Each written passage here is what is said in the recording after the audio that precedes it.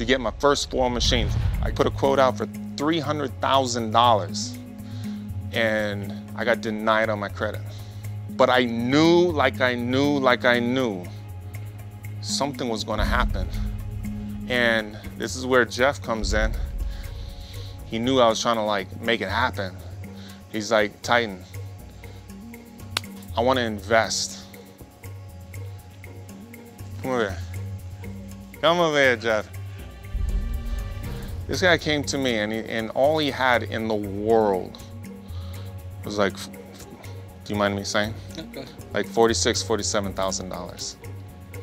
His parents had just passed. It's all he had besides his house. And he said, Titan, I want to give that to you. There's nothing generous about it. That's what Titan was talking about, character. It comes back. I knew his past, but I also knew his character, his integrity, and his devotion to his faith. And I'd seen that for years, and I felt that was a better investment than anything I could ever do. I invested in someone I had complete confidence in. He refinanced his house and took out $70-something more thousand. And I spent it like that. True story.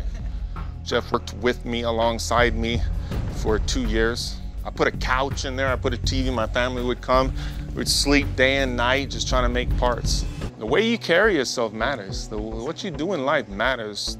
The integrity that you have matters. Just because you made mistakes in the past doesn't mean that you're chain locked to those mistakes. You guys have an opportunity here to solve your customers' problems.